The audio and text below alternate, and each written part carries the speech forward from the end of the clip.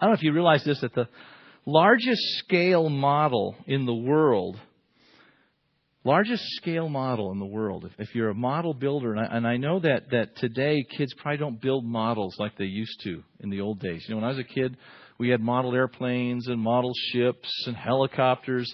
And instead of playing computer games, we built models. Okay, now if you ask a kid today probably what's a model, a lot of them will say, what's a model? You know, they don't know. Well, the largest scale model in the world encompasses an area of almost 10,000 square feet. That's 4,000 square feet bigger than our building, right? 10,000 square feet. It includes 895,000 pieces and was built by a team of 100 people in 1964. It's a model of New York City. It's located in the Queens Museum of Art. It was updated in 1992 to include every single building that was built in New York City before then in all 5 boroughs of New York City. And while very much out of date, that was 1992, the model is still billed as the cheapest and the most effective way to get a bird's eye panoramic view of New York City. All you got to do is go pay the admission money to go inside. You go inside and you get to walk over it, and it's kind of like a helicopter ride looking down on New York City as it was in 1992. Well, in a sense, that's what Romans 4 is. Romans 4 is giving us a model of faith. It is giving us a panoramic view of how everyone who is saved was saved. And the model that Paul uses is Abraham. Everyone that is saved the same way that Abraham was saved. By grace through faith. And in Romans chapter 4, Paul gives us this model. He uses Abraham to really show us and give us this panoramic viewpoint of how God justifies people by grace through faith. And it's a great choice because to the Jews, Abraham was the model of justification or salvation by religious ceremonialism, by religiosity, and by good works. They would use Abraham as their model of being saved by works. And they believed that that's what Abraham was all about. That Abraham was a religious man, that because he was circumcised, some of them, not knowing their history, would say because he kept the law, not knowing that the law wasn't given until 430 years later, they would say, well, Abraham is the model of salvation through works. And Paul is saying, no. Abraham is the model of salvation that comes through grace alone and through faith alone. So contrary to what you've been taught, Paul is saying, contrary to what you are teaching, Abraham was not justified and saved by being a religious man or by religious works or being a good man. He was saved the same way that you and I are saved. Through grace by faith. Now, if you want the cliff notes on Romans chapter 4, here they are. Abraham, as the model for all who have been and will be justified before God, reveals to us that salvation is not achieved by one's good deeds, good works, good intentions, religious heritage, ability to keep the law, be good, or by any human effort of any kind.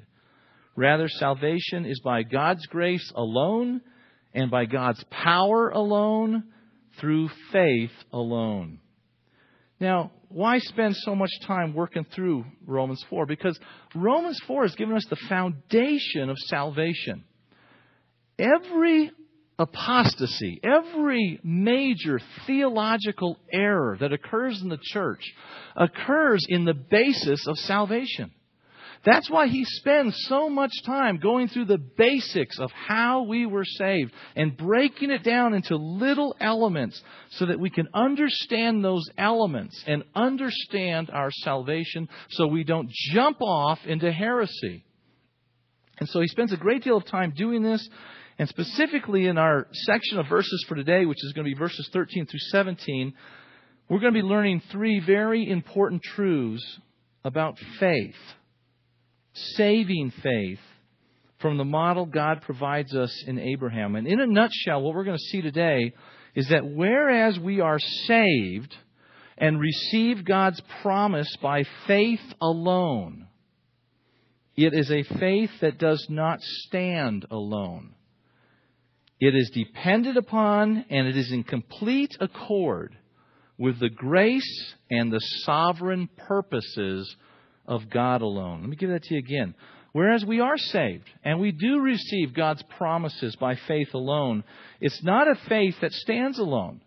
It is a faith that is dependent upon and in complete accord with the grace of God and the sovereign purposes of God alone. Now, in verses 13 through 15, we're going to see the first truth. And it's simply this: faith is incompatible with works and law. Faith is incompatible with works and law. He says in verse 13, this is where we left off last week, "For the promise to Abraham or to his descendants that he would be heir of the world was not through the law, but through the righteousness of faith. For if those who are of the law are heirs, faith is made void, and the promise is nullified. For the law brings about wrath, but where there is no law, there also is no violation." Now, the promise that Paul mentions in verse 13 is the Abrahamic covenant. It was given to Abraham in Genesis chapter 12. It was repeated in chapter 15, chapter 18, and again in chapter 22 of the book of Genesis. And in this covenant, God essentially promises Abraham that He's going to give him great land and make out of him a great nation, and give him descendants that will be as numerous as the sand of the sea or the stars in the heavens, and that through Abraham all of the families of the earth, in fact all the nations of the earth, are going to be blessed. And the real powerful thing about the promise, this covenant that Paul is raising here in verse 13, is that all Abraham had to do to see it come to fruition was to believe God. And that's exactly what Abraham did. Look with me back at Genesis chapter 15. Genesis 15.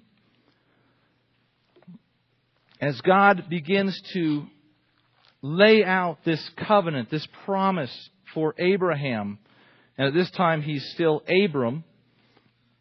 God hasn't changed his name to Abraham yet. But as God lays it out, and in highlighting one aspect of that covenant, that he was going to have a son. And keep in mind that Abraham is married to a barren woman. She is 90, he's 99. It's almost an impossibility in his mind. And those are exactly the kinds of odds that God loves. God loves impossible odds. So if you're in a place where you are trusting God for the impossible, you are probably exactly where God wants you to be, because those are the kinds of odds that God likes, the impossible kinds of odds. And so God tells him, you're going to have a son, and through this son you're going to have descendants. And in verse 5, he took him outside and he said, "Look toward the heavens and count the stars if you are able to count them." And he said to him, "So shall your descendants be." Now look at verse 6. "Then he believed in the Lord, and he, the Lord, reckoned it to him," Abraham, "as righteousness." Abraham was reckoned righteous because he believed God, because he believed in God. And so the promise is going to come to fruition through faith, not through circumcision and not through the law. In other words, Abraham did not go out as soon as he had the promise, and as God told him to count the stars, Abraham didn't run out, find a knife, and circumcise himself. Nor did he go down to the local synagogue, pull out a copy of the law, and start reading it and obeying it to ensure that he was worthy of the promise. Because again, the law doesn't come into the scene until 430 years later. So he could not have been justified by the law, because the law of God, the Mosaic law, did not even exist then. Nor did circumcision, which came 14 years later. All Abraham did was believe God, and God counted that belief, that dependence, that relying, that faith in Him as righteousness. Now, note how Romans 4:13 amplifies the promise to Abraham. It says, "For the promise to Abraham or to his descendants that he would be heir of the world." Now, He had promised him back in Genesis that he would have descendants that were as numerous as the sand on the seashore and the stars in the heavens, that through him all the nations of the earth will be blessed, all the families of the earth will be blessed. And here it's amplified to say that he would actually be heir of the world, and so would his descendants. Now, what does this mean? Well, again, in the original promise, it says, "In thee all the families of the earth shall be blessed." Down in verse 17 of Romans chapter 4, "As it is written, a father of many nations have I made you." In other words, by virtue of the fact that Abraham is going to have physical and spiritual descendants that are too numerous to count, so that he's going to be called the father of many nations, and because through Abraham every family on the earth is going to be blessed, Abraham's going to be the heir of the world. Because everything and everyone on the world is going to be impacted in some way, shape, or form through this promise that's going to be given to Abraham, either positively or negatively as well. There's going to be a negative aspect to this as well. And the reason why he's going to have so many descendants, both physical and spiritual, and the reason why he's going to be the father of many nations, and the reason why through him every family on earth is going to be blessed, is because through Abraham the Redeemer, or the Messiah, is going to come. It is in Abraham's loins that the Redeemer, Jesus Christ, or the Messiah, Jesus Christ, is going to come. Look over at Galatians chapter 3. Galatians chapter 3. In Galatians chapter 3, verse 16, Paul speaks about this. And he says, "Now the promises," talking about the individual aspects of that Abrahamic covenant that was given to Abraham. "Now the promises were spoken to Abraham and to his seed." And to his seed. He does not say, "and to seeds," as referring to many, but rather to one. "And to your seed, that is Christ." Notice that Paul says that the promises were spoken to Abraham and to his seed, and that the seed is Christ. In other words, the promise given to Abraham of inheriting the earth is only realized through Jesus Christ, who is the seed, or is the descendant of Abraham, through whom God is going to fulfill the promise. So in essence, it's only in Christ that all of the people of the earth and every family on the earth is going to be blessed. Now look down at verse 29 of Galatians 3. "And if you belong to Christ, then you are Abraham's seed." If you have descendants, literally it's seed. "If you belong to Christ, you are Abraham's seed, heirs according to the promise." Through union with Christ in salvation, we enter into the promise that was given to Abraham. Just as Abraham will be an heir of the earth, so will everyone who enters into union with that promise through union with Jesus Christ. You see, when you put your faith in Christ, who is the seed of Abraham, you become a child of faith. And in that sense, spiritually, a son of Abraham, who is the model of faith for anyone and everyone who believes and is saved. And thus you become a co-heir with Abraham of this promise to inherit the world. Now, if you have trouble with that, remember Romans chapter 8 and verse 17, where the Lord says that believers are heirs of God and joint heirs with Jesus Christ, who again is the seed. So, as heirs of God, we inherit what God grants. as joint heirs with Christ, we inherit what God grants to Christ. And what does God grant to Christ? What does He give to Christ? Go with me to Daniel chapter 7. Daniel chapter 7.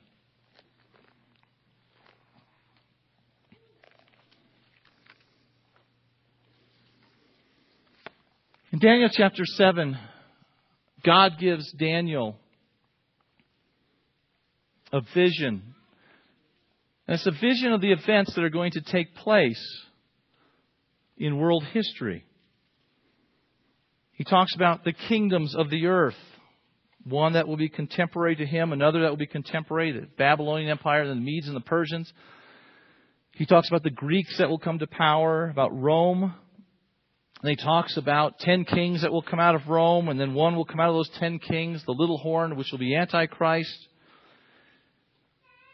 But he talks about the fact that God is going to decree judgment upon this last kingdom of the earth, which will be the kingdom of Antichrist. And if you look at Daniel chapter 7, verse 13, 14, it says, I kept looking in the night visions, and this is after this judgment has been decreed by the Ancient of Days in verses 9 through 10. It says, I kept looking in the night visions, and behold, with the clouds of heaven, one like a son of man was coming. That's Jesus Christ. That's the Messiah. And He came up to the Ancient of Days and was presented before Him, and to Him was given dominion, glory, and a kingdom, that all the peoples, nations, and men of every language might serve Him. His dominion is an everlasting dominion which will not pass away, and His kingdom is one which will not be destroyed. It's interesting that there are some who look at this and they say, well, all the other kingdoms are literal kingdoms on the earth, but this one's not going to be a literal kingdom on the earth. It's going to be a spiritual kingdom in the hearts of men. And yet this is a kingdom that's going to include people and nations and people of all languages who are going to be serving Christ. It's not going to pass away like the other kingdoms pass away. It's not going to be destroyed like the other kingdoms are destroyed. He's talking about a literal kingdom that's going to be on the face of the earth, that Jesus Christ is going to receive and is going to rule in over real people. Now, what's interesting is that Jesus comes first and then is given the kingdom. It's not the church establishing the kingdom and then Jesus coming. Or it's not that there's a spiritual kingdom in the hearts of men and that's all there is, and Jesus comes back and we move into the eternal state without a literal kingdom. The Son of Man comes first and then He is given a kingdom. And we are co-heirs with Jesus Christ, entering into that promise that was given to Abraham and to his seed. If you look down at verse 27, after the vision is interpreted, starting in Daniel verse 15 on through 27, and God is giving Daniel more information and elaborating on what he has seen. In fact, if you look in verse 21, it says, I kept looking, and that horn, that's the little horn that comes out of those 10 kings, Antichrist. I was looking, and that horn was waging war with the saints and overpowering them, until the Ancient of Days came and judgment was passed in favor of the saints, of the highest one. And the time arrived when the saints took possession of the kingdom. Then He said, the fourth beast, that's going to be Rome, will be a fourth kingdom on the earth, which will be different from all the other kingdoms, and will devour the whole earth and tread it down and crush it. As for the 10 kings out of this kingdom, as for the 10 horns out of this kingdom, 10 kings will arise. And another will arise after them, and he will be different from the previous ones, and will subdue 3 kings. He will speak out against the Most High and wear down the saints of the Highest One. And he will intend to make alterations in times and in law, and they will be given into his hand for a time, times, and half a time. But the court will sit for judgment, and his dominion will be taken away, annihilated and destroyed forever. Now look at verse 27. Then the sovereignty, the dominion, and the greatness of all the kingdoms under the whole heaven will be given to the people of the saints of the Highest One. His kingdom will be an everlasting kingdom, and all the dominions will serve and obey Him. We are co-heirs with Christ. And so that kingdom that He receives is a kingdom that God's people also receive. In Christ we do inherit the world. In Christ we do enter into a kingdom on this earth. And we do reign with Christ. That's what Revelation 5, 9 through 10 is all about. Romans 8, 19 through 23, and you can look these up later, talk about the whole creation waiting for the revelation of the sons of God, groaning, so that as the sons of God are revealed, creation will be restored back to its original state as well. Listen, as believers in Christ, we are one with Christ, and thus one with the seed that was to come through Abraham at just the right time in history to go to the cross as God incarnate as a man, so as to die in the place of everyone who will believe, and thus redeem them from their sins, so as to be recipients of Abraham's promise, which in part is the earth. Now look over at Genesis 3:15. Look at Genesis 3:15.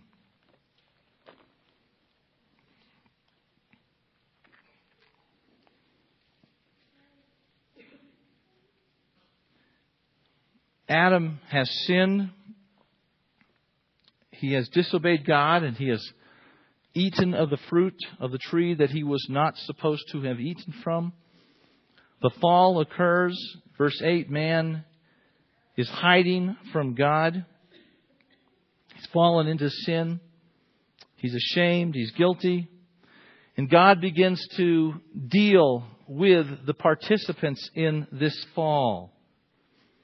And He talks to the serpent, and He says in verse 14, the Lord God said to the serpent, because you have done this, cursed are you more than all cattle, and more than every beast of the field. On your belly you will go, and dust you will eat all the days of your life. Verse 15, and I will put enmity between you and the woman, and between your seed and her seed. He shall bruise you on the head, and you shall bruise him on the heel. The seed of the woman is the Redeemer. The seed of the woman that is spoken of here in Genesis 3:15 is that one who was going to come through Eve, that one who was going to come and be the one who was going to be bruised by Satan and yet was going to crush Satan by crushing his works and crushing sin. And so here you have Abraham's seed being referred to as the seed of the woman, the one who is going to crush Satan and the one who is going to give back to man his original destiny, which was to rule the earth, which was to have dominion over the earth. God hasn't forgotten His original plan. His original plan given in the creation mandate was that man would rule and fill the earth and subdue it. And when man chose to sin, he fell into sin. And God had to actually curse the earth to bring the earth back underneath man, fallen man. But one day God is going to restore earth back to its original place. And He is also going to give it back to those people who have entered into the promise of Abraham, who are conformed to the image of Jesus Christ.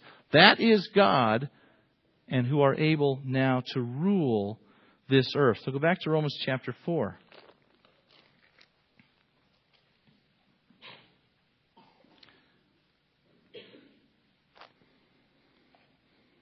It says, verse 13, for the promise to Abraham or to his descendants that he would be heir of the world was not through the law. It wasn't given through the law. The law does not come into existence again for 430 years, but through the righteousness of faith.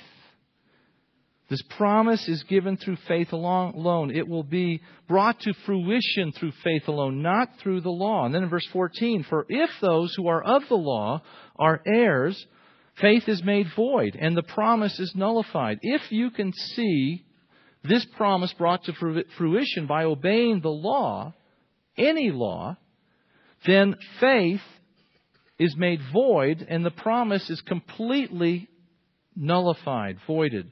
Verse 15, for the law brings about wrath, but where there is no law, there also is no violation. The law was meant to show people of their need of a Savior. It was designed to show them how far they were from God, how out of fellowship they were, their inability to attain to His standards. Had there been no law, we would not have known that we needed a Savior, because we would never have known that we had offended God. And so in these 3 verses, what saving faith is being shown to us is as something that is incompatible with law. It's not able to be compatible with law or compatible with good works of any kind. Now, if you look down at verse 16, we'll see what faith is compatible with. It says, "For this reason, it is by faith, in order that it may be in accordance with grace, so that the promise will be guaranteed to all the descendants, not only to those who are of the law, but also to those who are of the faith of Abraham, who is the father of us all."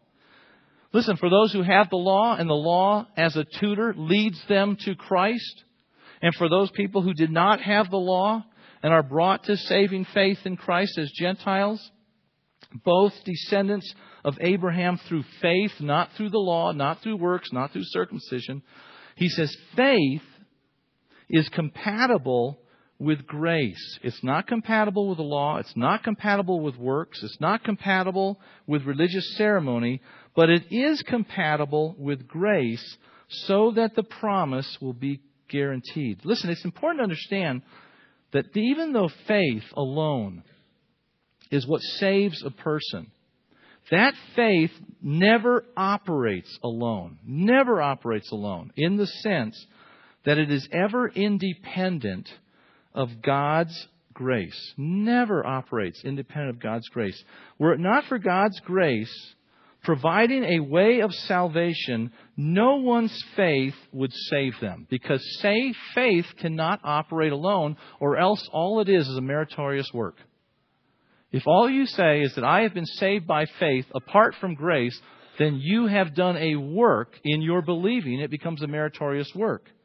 Faith never operates independent of God's grace, because if it did, it would be a meritorious work that we exercise to earn salvation. The power of salvation is not found in your faith. It's not found in your faith. The power of salvation is found in God's grace. The means is through faith. Abraham's faith was not in itself righteousness. Rather, his faith was reckoned to him as righteousness on the basis of the fact that God would provide the person with saving faith the very righteousness of Christ Himself. And that's what he's saying in verse 16. But he goes even further than that. Look at verse 17. Because not only is faith in accordance with and dependent upon God's sovereign grace, in verse 17 we see that faith is called into being by God's sovereign power. Look what it says. "As it is written, a father of many nations have I made you, in the presence of Him whom He believed, even God." That's important there, because what it shows us there is that God is the object of saving faith. The promise is not the object of saving faith. God is the object of saving faith. It's interesting that when Abraham believed the promise in Genesis 15:6, it says, "And Abraham believed in the Lord." You can't separate the promise of God from God. If you're going to believe in the Lord, you're going to have to believe His promise as well. But the object of saving faith is God Himself. It is the Lord. And look what it says in the last part of verse 17. "Even God, who gives life to the dead and calls into being that which does not exist." There's a lot of people that like to separate that last phrase out and say that this is not referring to faith. The problem is that in 25 verses, 17 times Paul is talking about saving faith. Faith is what is in question here. Some people will say, well, what we're talking about here is that God gives life to the dead, calls into being, as in creation, that which does not exist. Well, that is true, but that's not what he's referring to here. What he's referring to here is that God is the one who calls into existence in an unbeliever's life even the very faith to believe in God. And that had God not called into being the faith to believe, no one could believe. We don't conjure up the faith that is necessary to believe God and to believe in God. That has to be given to us. And so here at the end of verse 17, he's saying that God is the one who gives life to the dead. He is the one that brings spiritually dead people to life. He's the one that regenerates their hearts so that they can see Christ and so that they can desire Christ.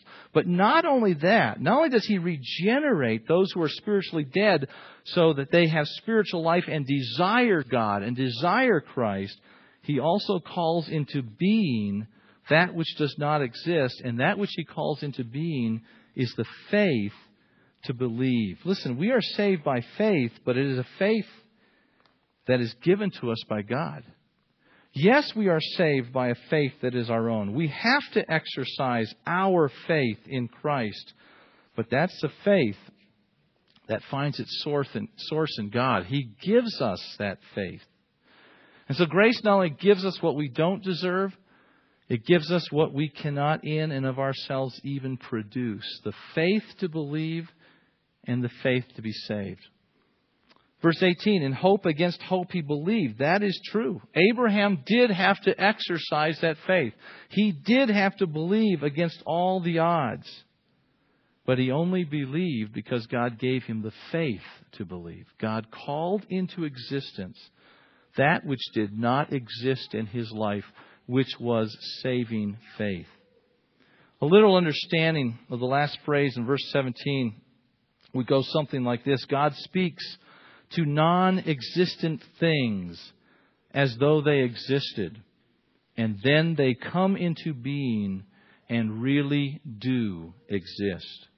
And since the whole context of this chapter is concerning saving faith, Paul's point is that when you and I were saved, it was because God spoke into existence into our life the very faith we needed in order to believe in Christ. And when He did that, your faith indeed did come into existence, and you believed and you were saved. In other words, even the faith required to believe and be saved was a gift of God.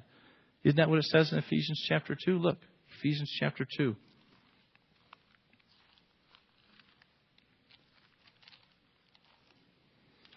Look at verses 8 and 9.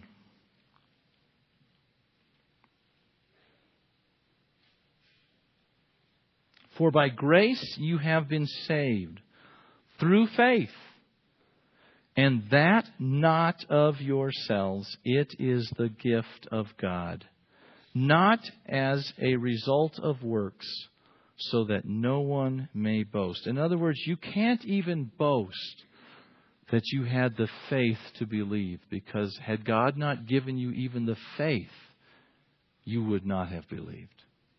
That's how spiritually dead we were in our trespasses and sins. God had to bring us to life spiritually and give us the very faith that was necessary to believe. And so our salvation is all of grace. There's not one aspect of our salvation that has anything to do with human effort at all. There's absolutely nothing that we did or did not do to obtain it. Even the faith to believe and thus be saved was given to us by God. And if this was the kind of faith that was given to us by God, we really had no choice but to believe. Because what God calls, God effectually brings into being. And if He gave us the faith to believe, we were going to believe, because God, when He sends His faith, does not ever fail to achieve the salvation that God sends it to accomplish. And so, if you're a child of God by virtue of having placed saving faith in Jesus Christ alone to save you from your sins, it's only because of God's wondrous grace in giving you this faith to see Christ and to believe. And that is why saving faith has nothing to do with religious ceremonies, religiosity, the law, good works. It is all of grace. And so again, Whereas we are saved and we receive God's promise by faith alone, it is a faith that does not stand alone. It's dependent upon and in complete accord with the grace and the sovereign purpose of God alone. Salvation is all of grace and none of us. Father, we thank you that it is so. We thank you that our acceptance with you, which is based upon our justification, our salvation, has nothing to do with us and everything to do with you, has nothing to do with works and everything to do with grace.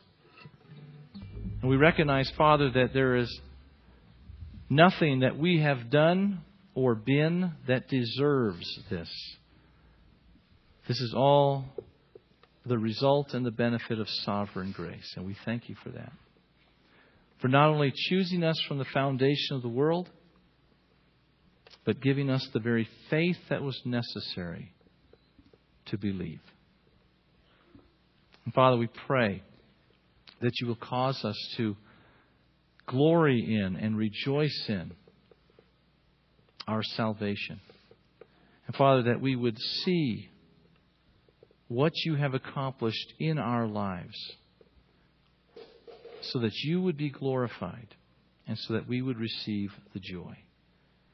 Help us, Father, to be secure in you, secure in your great love, secure in your promise, because we are secure in your grace. In Jesus' name, amen.